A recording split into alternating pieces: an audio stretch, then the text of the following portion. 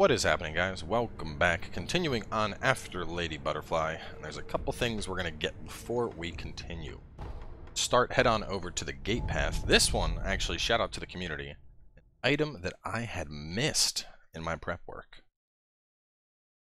I knew there would probably be one or two. This one was a sneaky little bugger, so we're going to go grab it right now. But remember this cliff from earlier. If you look all the way down there, ledge that we can jump to. Hidden in the back is a Jizo statue. So you can actually get this back when we make our way over here to go when we jump down and we get the sugar. You're, watching these after the fact. But anyway, after that, well, I'll just do this faster anyway. After that, we're going to be making our way back over to the Black Hat Badger. We have a fair amount of gold after completing the last area. And before we go to Senpou Temple, we're going to want to get Anti-Air Deathblow.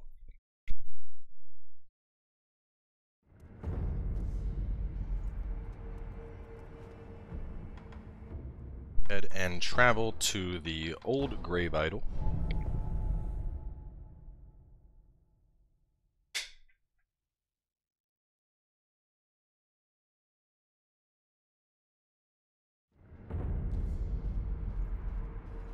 Drop on down. So if you didn't pick up Iron Fortress, once again, I would highly suggest getting this now. Just to briefly discuss the other two items he has. Yashiriku's Sugar, really, really interesting here. It cuts your health in half, as well as your posture, but you get, when it says a large attack boost, this thing makes you beefy. There are very limited uses for it, unless you're super confident in your ability to deflect. But when I say beefy, I mean like you are going to smash whatever you attack while you have this up. As for Bite Down is a little bit more niche in usage. Bite Down essentially allows you to die, but Resurrection is not limited after use. So one of the best ways to use this, and in my opinion probably the only real way to use this thing, is if you're up against a boss, and let's say you have multiple Resurrections available, but you're not close enough to where you can get a death blow to clear the debuff. You can basically pop Bite Down in that boss fight to kill yourself, resurrect, do more damage to the boss. So that's essentially the best use for it, because typically if you would die to the boss, you get that black slash through your resurrections. With Bite Down, that won't actually occur, so you're able to, basically kill yourself while you're low, come back with half your health, fight the boss, and then die, and then res again. But anyway, beyond the point, let's hop back to the last commune idol, and now we're going to make our way on out to Senpou Temple.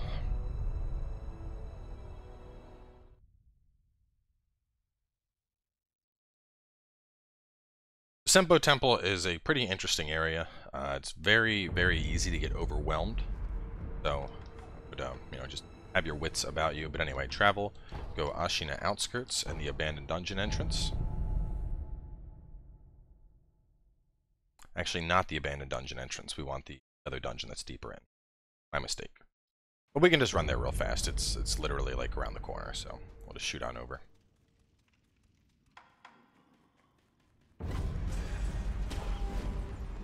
Which actually, this is probably ideal because we can swing back by and check in our merchant friend.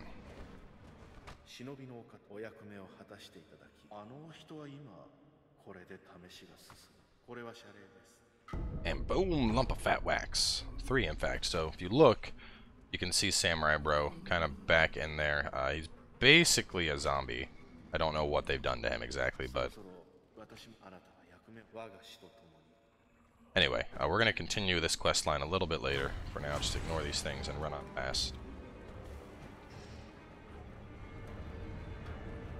So we're going to swim through the water. A couple different things you can pick up. The coins, which we got earlier. There's also a pacifying powder, sugar, and some gunpowder.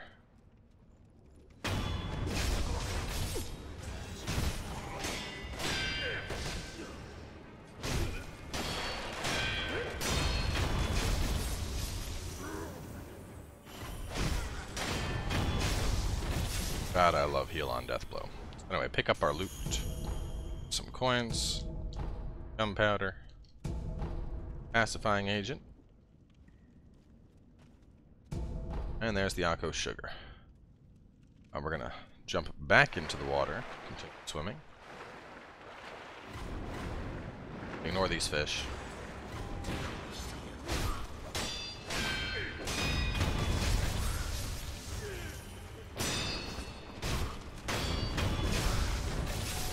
Those two guys.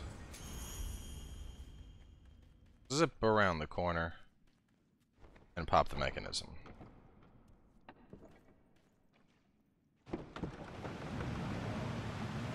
Graves of those who were lost.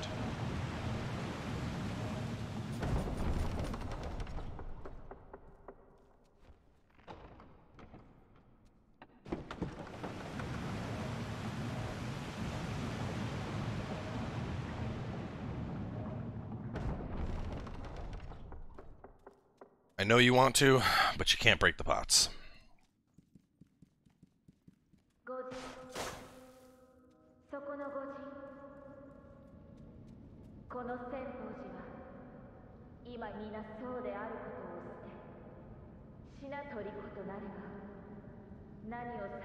So this sounds really ominous, you know, you should be captured, there's no telling what will become of you.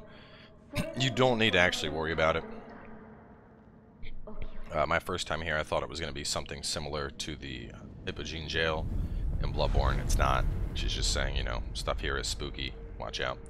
And before we actually get started in this area, let's do a quick skill update. So if you've been following along, you should easily have Makiri counter by now. You should also have mid-air deflect. And you should have worked your way towards Breath of Life Light. Especially in this area, which is very enemy heavy, the skill is going to become invaluable. Moving on into the Ashina arts, Ichimanoji. If you have enough, get the double. Of course, Descending Carp, Ascending Carp, and Flowing Water, I would all consider necessary, so get those. After that, things open up and you can really go wherever you want. Looking at this tree in particular, I'm probably going to be working towards getting Shinobi Eyes next, which I find to be really useful. But immediately after that, I'm going to end up working through the prosthetic arch tree, just because a lot of these skills are really, really nice to pick up. So first thing we're going to do, pray for my safety. First thing we're going to do is head on left to get ourselves a sugar. We're going to go around to the right, drop down, back up here, grab some scrap iron. This is Big Boy. He's nice. I want to talk to him. His friends left him here all alone. They left, leaving poor Aro behind. Ask him why he's crying. He says everyone's gone and he's sad. They all left him alone. The spinning red and white flowers. There's only one pure white flower. He can't find it. You ask what? His head hurts. Anyway, for now we can't do anything, but this quest has two different outcomes. The first is giving him the white flower, in which case afterwards you need to spirit him away, and then when you find him again, he will give you a rare persimmon. The persimmon can be given to the Divine Child, which we'll meet a little bit later, to get rice when she gets exhausted. The alternative, which I would highly recommend, is giving him the red and white pinwheel, and then after that, he says you're trying to help, and you can pick where to send him, and we can send him to the merchant that was selling stuff for us back at Ashina. Because of that, the merchant gets a very nicely upgraded inventory, which is why I so heavily suggest doing that, as opposed to completing his quest. Anyway, so we're gonna aerial our monk friend here. And we're gonna jump down here. Now, you may think this looks a little funny. You know, there's a kite, there's a guy right here. Just kill this guy for now. This is a quest which will later be used to get the serpent. You gotta fly the kite on out. We can't, I mean, you can fly it right now, but it doesn't do anything. So for the time being, I would suggest just ignoring it.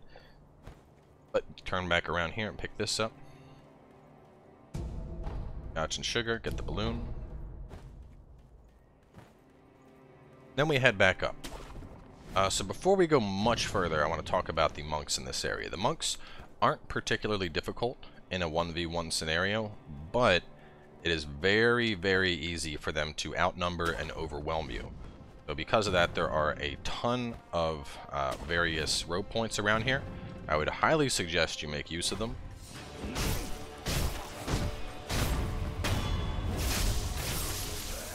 You can see one-on-one they're not bad, you know. They're a little bit more resilient than the regular swords when we've been killing up until now. But one thing I really want to point out about these monks is, as you're seeing here, we can deflect their attacks. And up until now, you know, you're used to only deflecting sword attacks. And what's interesting about the monks is it shows you can you can in fact deflect melee blows as well, which is really important because there's going to be a lot of melee-oriented enemies later on, and you know, I see a lot of people try to fight them via dodging, which just isn't good. So these staff guys, they tend to do a thrust attack. If you let them get it off, just Makiri counter. Anyway, we're going to swing through this gate and then jump back up. Give ourselves this light purse. Now we're going to chill here for a second, because we have 3 monks there, we have 3 monks there, and we have more monks up there. So we're just going to let these guys, we're going to basically lure them out, separate them a little bit. You know, they know someone's over here, they're looking, but it's too late!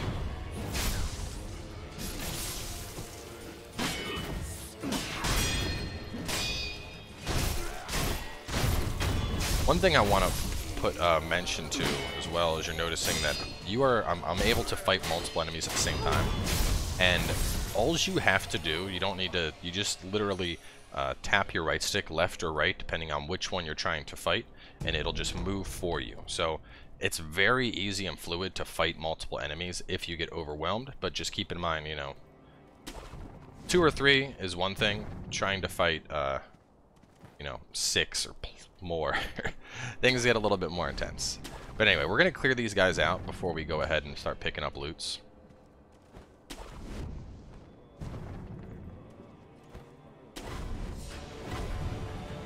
It's like I pissed them all off, which is fine. You have a ton of different rope points in this area, so it's really easy to just kind of jump around. And actually, we'll go ahead and start picking stuff up now. So we have the heavy coin purse first, and right down from here get the antidote powder and the light coin purse. We'll just chill here at the cheeker for a second. Actually, grab the other antidote powder real fast. There we go. Now they're showing up.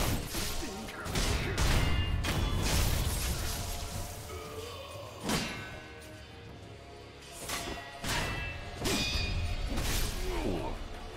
Missed my theory there.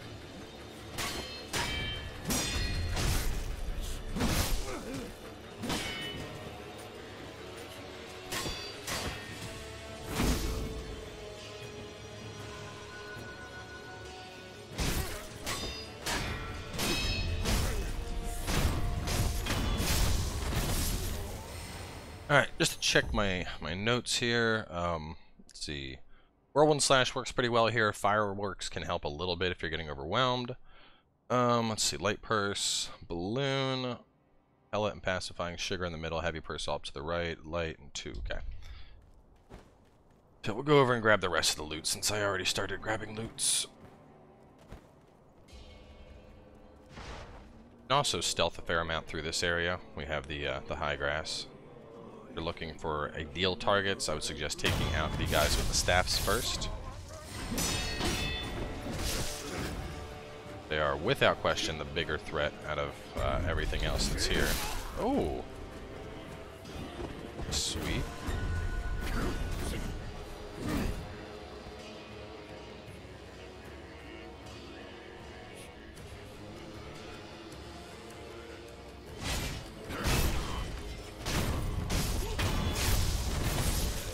Next, as I mentioned, aside from breaking shields, also a great tool when you need to just blow through something's posture.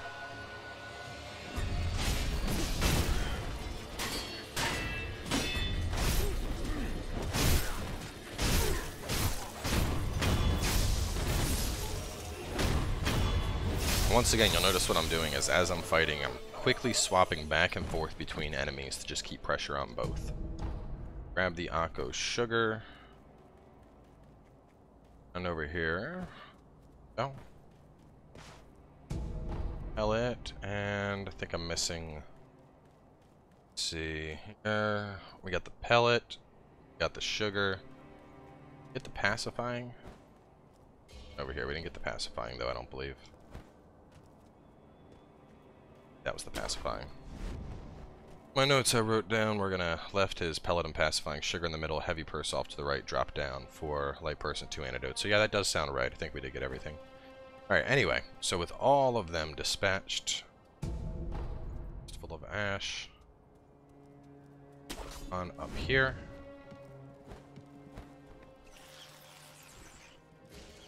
Pick up the other Akko sugar.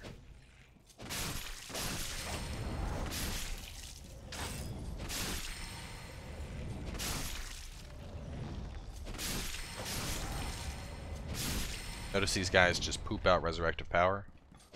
Nice little point if you ever need it for whatever reason.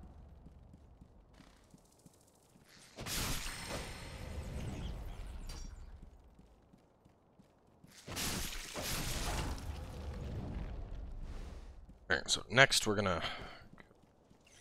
Stop that. Turned around. Go on and kill this monk first. Before you do anything else... These guys won't immediately notice you. Don't grab that. Go over here. Take out big boy.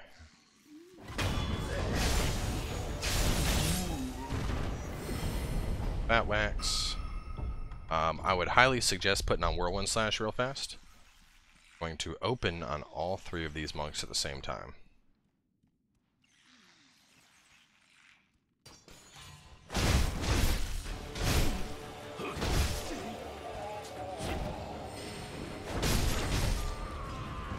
See how easy that was. Just 2 Whirlwind Slashes and they were taken out. Now, this thing can't actually kill it right now. I mean, you can, but it just keeps coming back. So instead, just go ahead, pick up the Gourd Seed, walk away. Didn't even come alive. Come on. At least come alive so people can see what you do. There we go. So there's 2 variations of these. This one likes to vomit out crickets. The second one has a giant centipede that pops out of it, but like I said, you can't permanently kill them right now, even with fire, so it's better to just, you know, leave them for the time being. I mean, they don't move, they just sit there, so, you know, not a giant concern. Hop out and talk to this lady. She's going to talk about some serpent fruit, some blah, blah, blah. The basic idea here is there's 2 of these old ladies, and they guide you to the serpent visceras, which you're going to need for one of the endings. However, you have me to guide you to the serpent visceras, and I promise I'm a lot more comprehensive than this crazy old lady who demands rice before she helps you. So anyway, that's what her dialogue relates to. Go back here, grab a balloon. Wants rice. She's like, give me the rice! Let me check here. Balloon, rope up to the tree for light purse.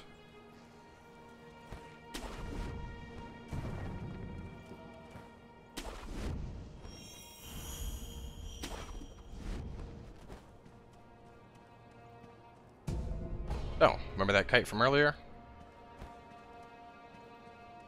Doesn't this look strangely like if there was something right here you could jump this gap?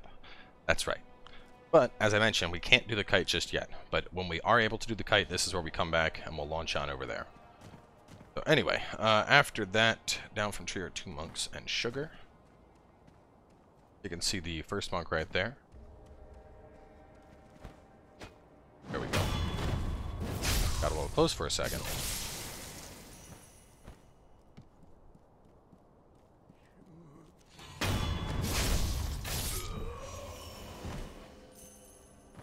Okay, now we're going to go back over to smaller tree. It's more of a stump, I should say. Here, I have some spirit emblems and get the antidote powder. Yes, alright, so from here we're just going to haul ass to the new idol. We are going to fight past this stuff, but there's an idol literally right up ahead, so it would be kind of dumb to not get it. So instead, on this way.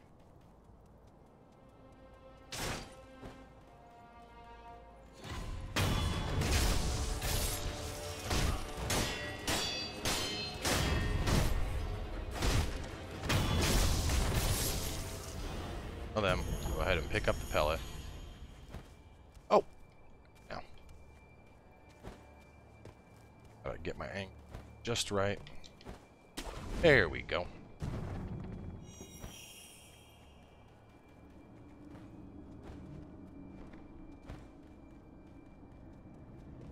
Go here. We don't need to fully rest yet. Though actually, you know, we will, just to get back all of our gourd. necessarily hurt. So we're gonna go back and fight these guys just to kind of introduce them, because we'll find more of them later and they're pretty irritating. So go ahead, jump down, death blow. As you can probably guess, break the shield, bro. Alright, now up above are these guys that use basically dual-bladed, like twin blades. They can be very deadly if you're not careful. The best way to fight them, every time they jump, hit them with a shuriken. As long as you do that, they're not nearly as much of a threat. They are still rather annoying. Since there's two of them here, you can already kind of see why I recommend it. It's better to just run past this area. So, you know, if you really want to kill them, feel free to. As I said, you know, they're basically just huge assholes. And this early on, I don't really think they're worth doing. But if you absolutely insist on fighting them, the best strategy is going to be to shuriken them anytime you jump. Or, if you have some really good timing. We just picked up anti-air death blow. The skill is kind of tricky to use. The basic gist here is you need to jump up at an enemy and tap right bumper while they're in the air, and you can instantly death blow and kill them. You can do it against these guys, but the timing for it is pretty tight, and you have to do it during like an actual jump, not just a flip. So because of that, I think it's better to just avoid them. Honestly, the experience they drop isn't anything to really write home about. So anyway, just skip them for now, and instead head this way. And then we're going to hop over to the left here first. Oh, whoa, whoa, whoa, whoa, whoa. Don't be doing that. Pick up the ceramic shard and say hello to a new merchant, the Shugendo Memorial Merchant. So this guy sells persimmons. Persimmons are really nice to pick up. I would not suggest using them, however.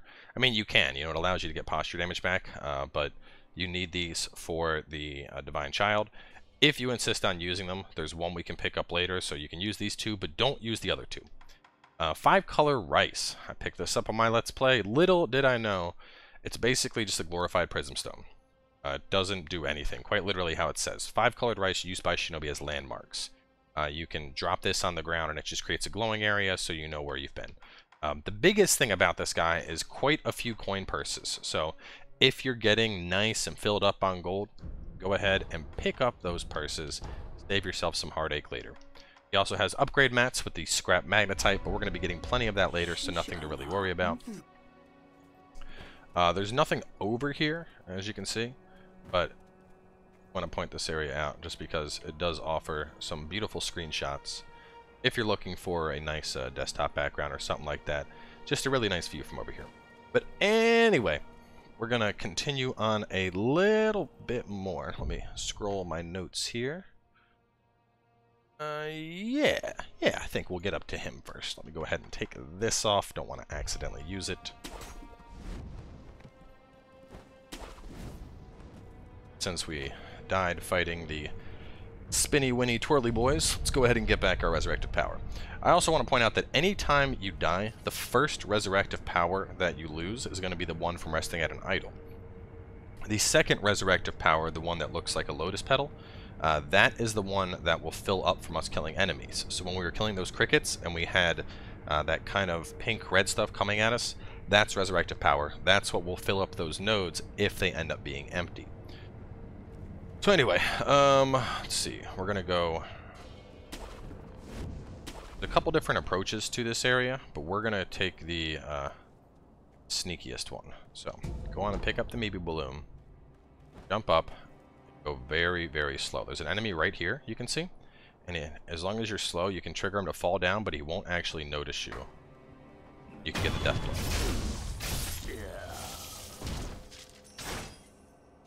Next, go on, kill number 2.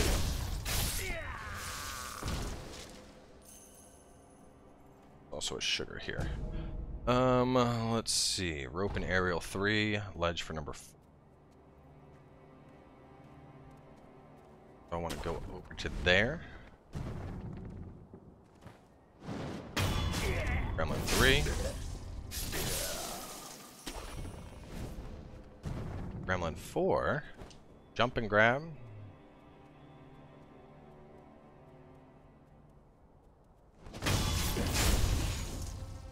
beautiful, right? So anyway, with all of them down, let's see, Uplead Warrior, yes, okay. So, we're going to be going up there to fight a boss, but before that, we're going to be making our way over to there, so... See the hook point right there, it's a little finicky, but once you jump for it, it should show up. Oh, no! If you whiff the grab, make sure to heal. As I mentioned, if you die from a fall... Oh, God. Oh! Ah, my God. So this is a little bit tricky because you need to, like, orient yourself so that you're more facing the wall to grab.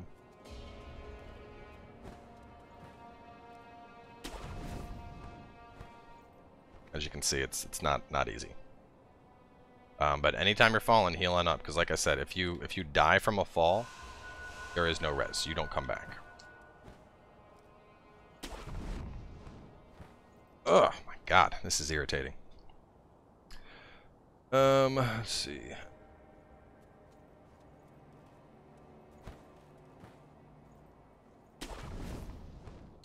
There we go. God.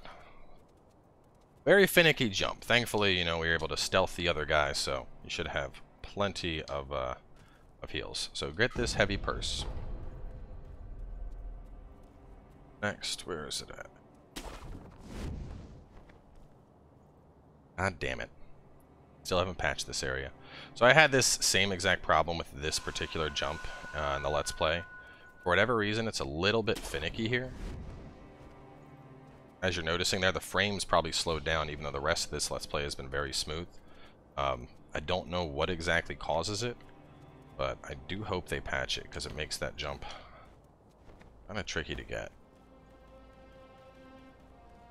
Go up here, the lizard that dropped down, or a gecko, whatever you want to call it. You don't got to really worry about it.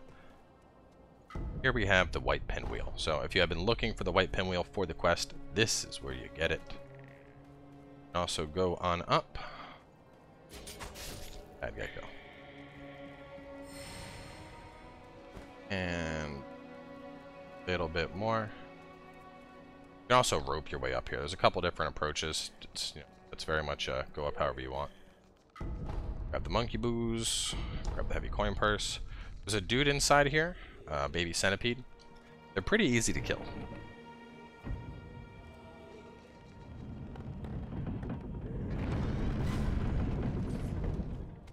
Wait till you get on the ground, jump, and just death blow. I don't know why that works, but these guys are just vulnerable to death blows from above, so you can always instant clap them like that.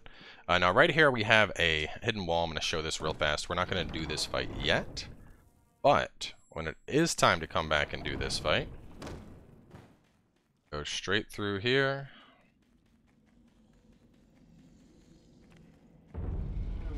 And we're back at Headless. So like I said, we're not going to do this just yet. I mean, you could, as I mentioned before, you get a reusable Akko Sugar from doing this.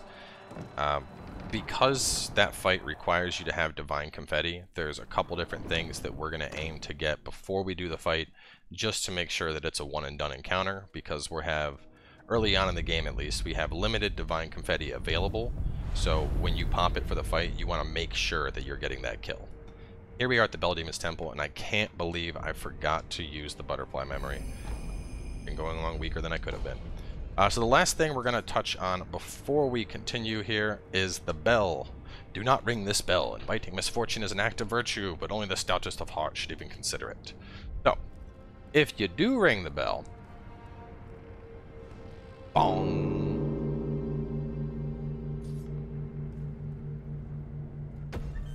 Sinister burden, which isn't nearly as ominous as it sounds. We now have the Bell Demon, demonic spirit sealed within the Iron Bell of Senpou Temple, possessing those who ring the bell, strengthening enemies around them. The Bell Demon confers hardship, but perhaps also slightly better spoils. Using this item has no particular effect aside from causing the demon to leave. So basically, if you're ever at a time where you need to farm, and I mean farm hard for items, in particular upgrade materials, come to the bell, get the bell. But other than that, you can just go to inventory, go right here, Use. Bell Demon's gone. That easy.